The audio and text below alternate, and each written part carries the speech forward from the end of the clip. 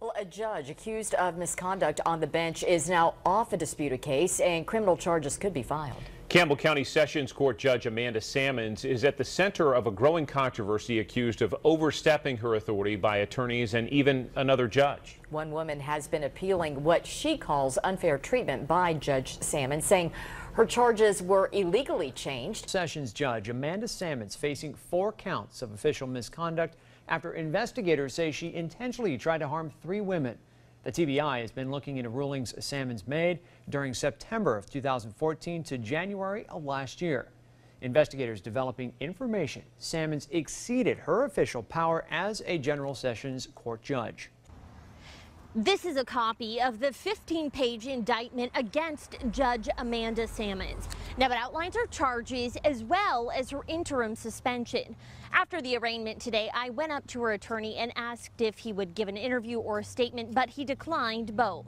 Amanda Sammons ran for office in 2014, calling herself a blue-eyed assassin with a low tolerance for foolishness.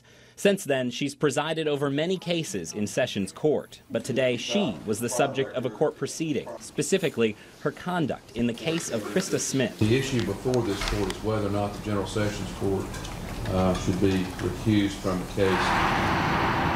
Officers pulled Smith over in January because her children were not wearing seatbelts. She was arrested and charged with child endangerment.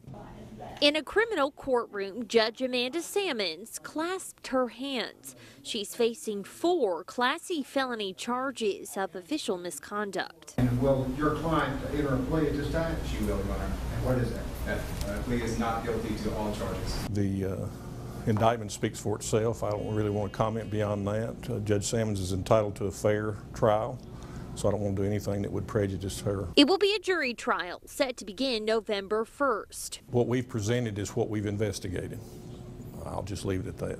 Our judicial process, it is not the judge's role to decide what a charge should be, whether a charge is sufficient. Because of that, Smith's attorneys asked for Sammons to remove herself from the case. She refused, but today, criminal court judge Shayne Sexton ruled that she must, noting the district attorney's conference had asked for an independent investigation of Sammons into possible criminal conduct. Months ago, Judge Sammons was ruling on Scarlett the puppy's case, found at death's door with a severe case of mange. Scarlett did not receive justice from Judge Sammons.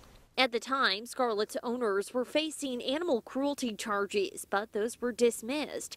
Judge Sammons deciding there wasn't probable cause. I was shocked, actually, because to me, as a layperson, it seemed like a very cut and dry case. In the meantime, Sammons can't preside over a court, issue warrants, or any other judicial until the Tennessee Board of Judicial Conduct says otherwise. And we are told by the District Attorney General a Class E felony for someone with no record is 1 to 2 years in jail, though the total range is dependent on criminal history.